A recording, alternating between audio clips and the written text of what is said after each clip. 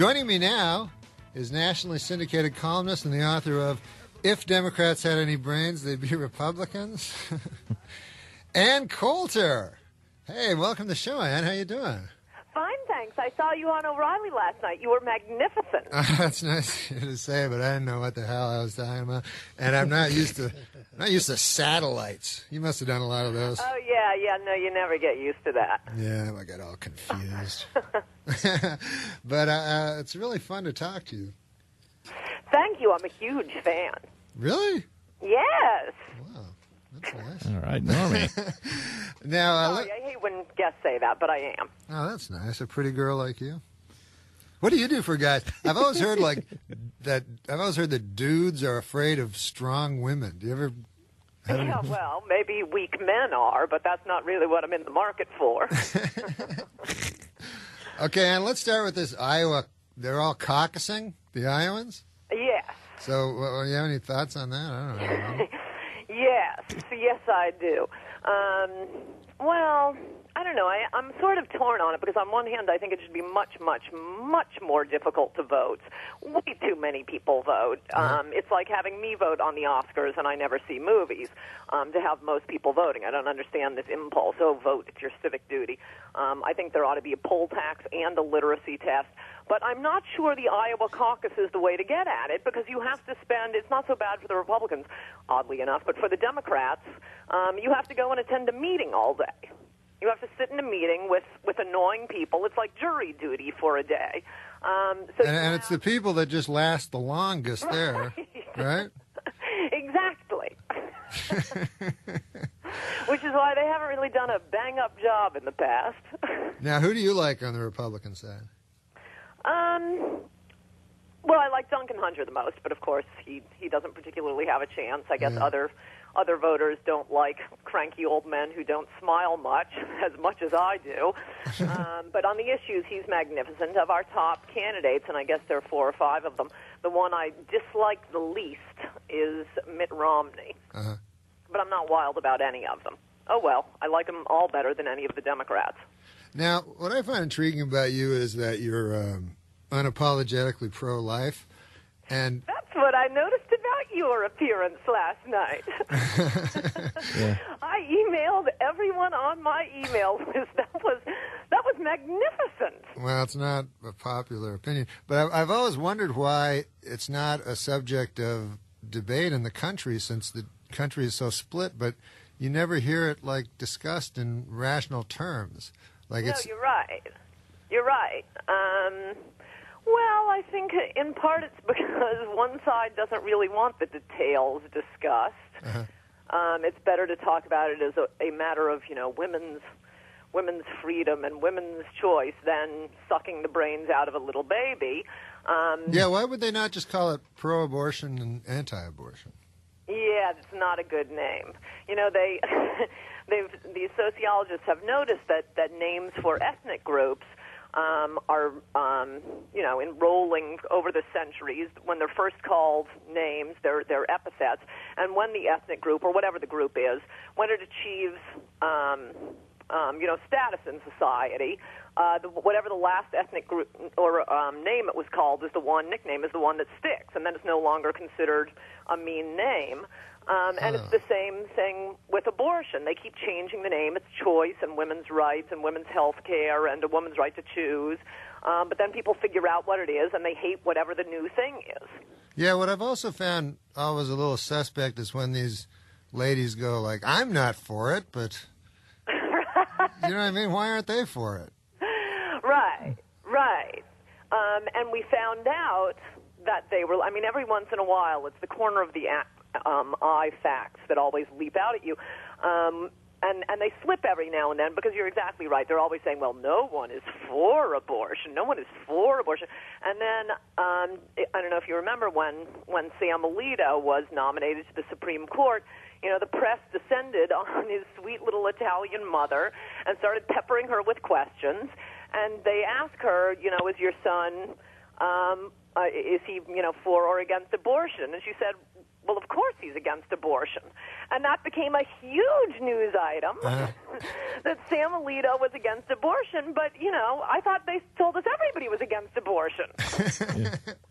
Now, is that your litmus test? I have lots of litmus tests. But, yeah, that's a big one. That's a really, really big one. Because I know you're very serious about it. And, do you view it as like a program, like a genocide? Like a what? Like a genocide? Yes.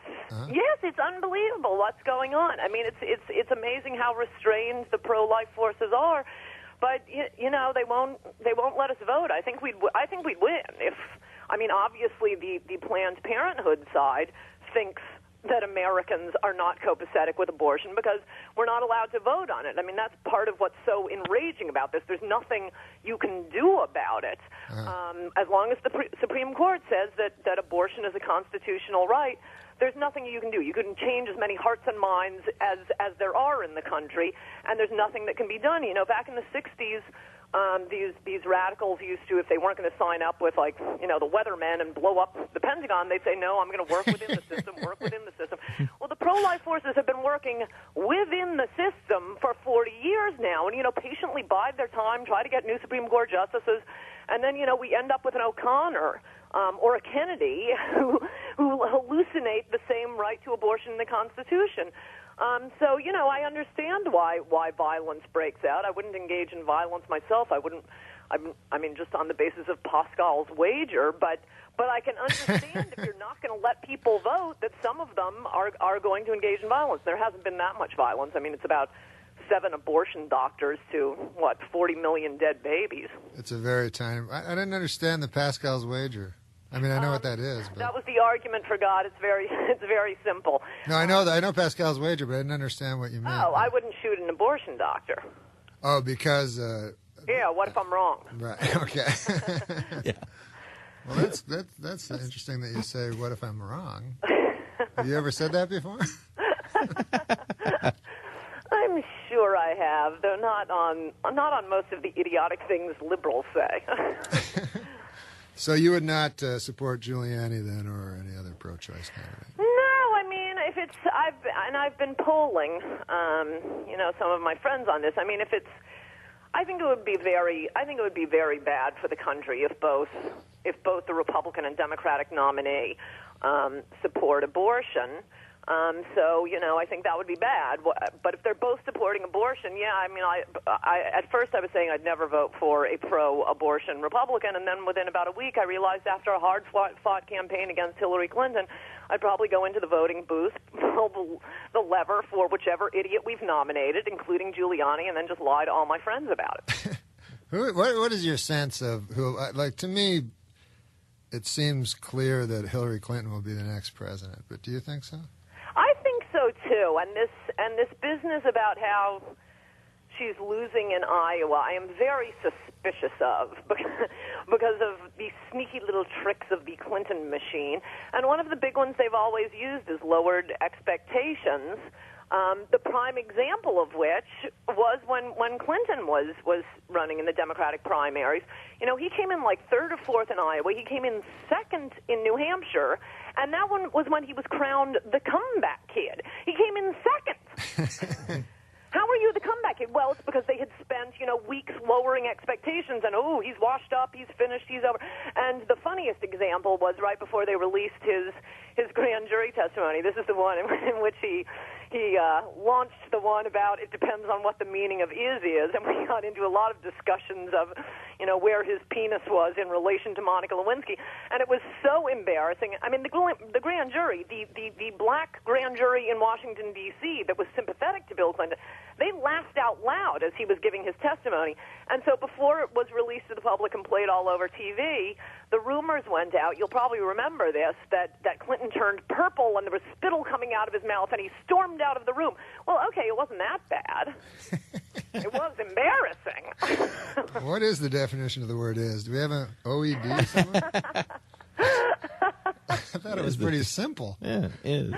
It's almost a word that's so simple you don't even know the definition. This is why I so wish, I don't think it will happen, but I so wish Obama would be their nominee. I think he would be tougher to beat than Hillary, and I don't care. I just want to be rid of this national pestilence of the Clintons. The national pestilence. Our long national pestilence is over. Exactly. Yeah. Well, Barack's got money. Yes. I mean, that does give you, that is a heartening fact about the Democrats, that even they feel a little creepy about the Clintons. It's funny, Barack always ends his thing with, let's go change the world. And isn't that what Bush is doing? Yeah, in a pretty transformative and important way. Hey, Ann, you're going to stay with us for one more segment, right? Wait, what? The Dennis Miller Show. Breakers. 15 seconds. Guidance internal. 13, 12, 11, 10, 9, 8. Ignition sequence start. Engines on. 5, 4, 3, 2, 1. All engines running. Launch commit. Liftoff. We have liftoff at 9:34 a.m. The Dennis Miller Show. 866-509-7268. Ann Coulter is kind enough to stay with us for a second segment. Ann, I wanted to talk to you about Christianity, because you're Christian, right? Yes, I am. And I like it because it seems to me that you're an actual Christian. And I know you got, Sal was telling me he was against the thing you did on Donnie Deutsch, but... Not according to liberals. But the fact of the matter is I don't think they're really down with the scripture, since they're often standing up at college lectures demanding to know how I could be a Christian if I smoke and wear short skirts. And I keep looking for those passages of the Bible. But it's very strange, like, because I always hear, that people don't like Christians because, they believe it's the only true faith and they want to convert people, but that's the basis of Christianity, isn't it? Right, and I would assume, any religion, including the godless religion of liberalism, they want us all to be liberals. They want us to change our light bulbs to those goofy, global warming protecting light bulbs. I assume now wants to convert us all to want to suck the brains out of little babies and so on and so forth. I mean, wait, isn't that's now illegal, though, right? Partial birth abortion? Yes. It took a long time, but yes, it is. And what I don't understand is, like, I remember in the Scott Peterson case, he was charged with double homicide. So wouldn't that mean that the baby was a... Yes, that's a big issue, actually. These pro-abortion groups are against those laws. And by the way, Hillary Clinton denounced the Supreme Court decision upholding the federal law banning partial birth abortion. Did all the Democrats? I think every single one of the candidates did. Everyone who had a comment on it. I'd have to look it up. I wrote about her. I'm sure I noticed it at the time. I know Hillary did. One of the ones did who voted in favor of the law. Really? Who would that have been? Maybe Biden. I don't know.